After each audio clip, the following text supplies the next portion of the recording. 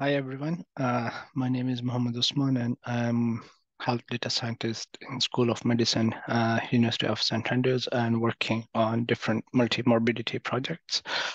Today I'm going to present the importance of multi-morbidity in global health research. So the term multi-morbidity broadly refers to the existence of multiple medical conditions in a single individual. So for many regions of the world, there is evidence that a substantial and likely growing proportion of the adult population is affected by more than one chronic condition. However, the true extent of the multimorbidity is difficult to gauge as there is no agreed definition or classification system for reporting around the world. So consequently, the existing evidence base is fragmented and often it's difficult to interpret. So within the primary healthcare services of most high-income countries, multimorbidity is considered as the norm. So it appears to be more common in older adults, suggesting that the indices and prevalence may be increasing.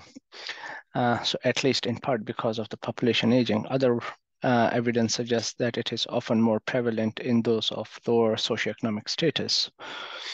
And may be influenced by other variables such as sex, ethnicity, several health-related behavior, and those are already known. So the coexistence of two or more chronic conditions give birth to a multimorbidity and a physical non-communicable diseases of long duration, such as cardiovascular disease or cancer. It can be a mental health conditions for long duration, such as a mood disorder or dementia, or it can be an infectious diseases of long durations. That could be HIV or hepatitis C.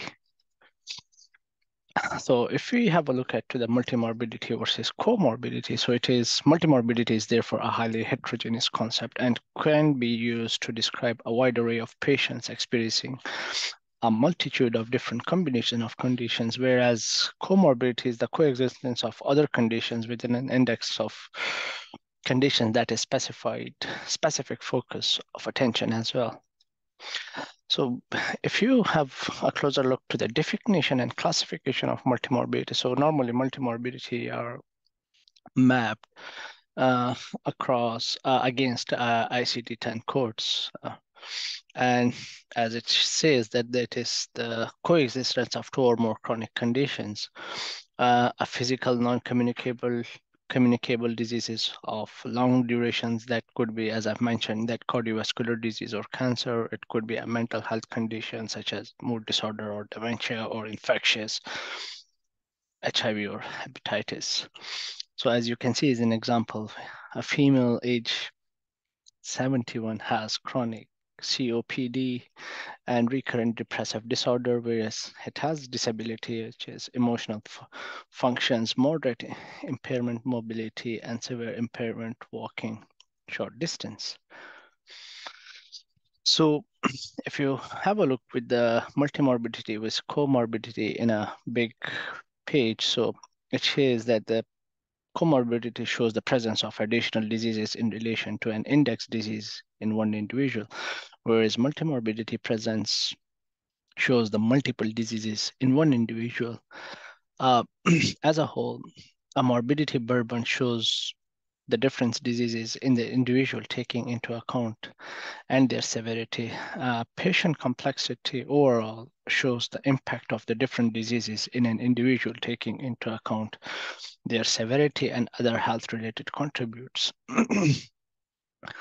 So this whole diagram illustrates the conceptual differences between comorbidity, multimorbidity, and the influence of a range of non-health attributes on patient perception of their health and quality of life. So this graph shows you the multimorbidity prevalence across age groups of several low, middle, and high income countries.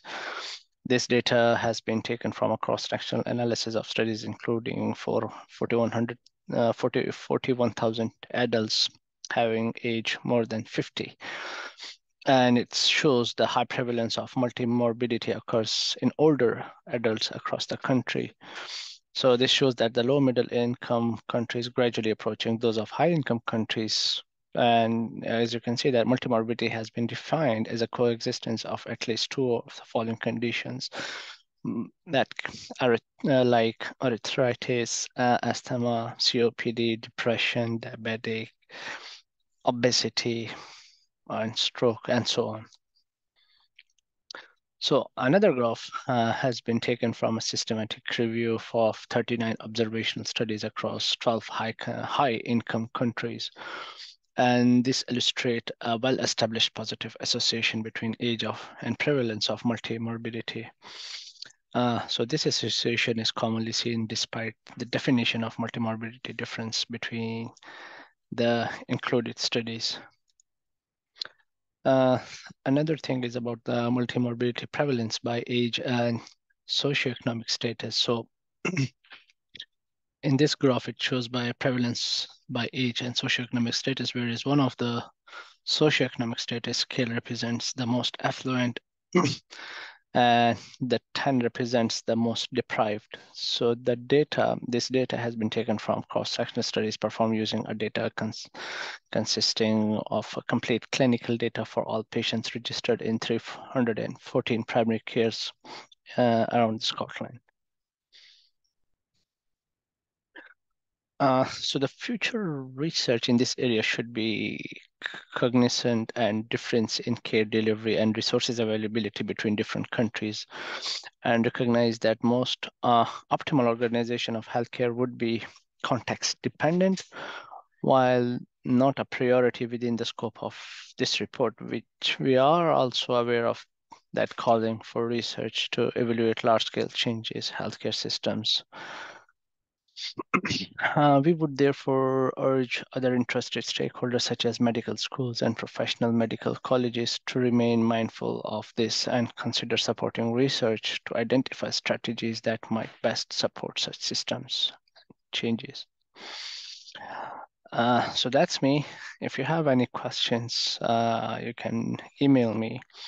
Currently, we are involved to work around multimorbid patients with more than 900,000 patients in hand. So if you have any questions regarding multimorbidity clusters, the way how we extract the multimorbidity and how that's been mapped or encoded, feel free to leave me an email. Thank you.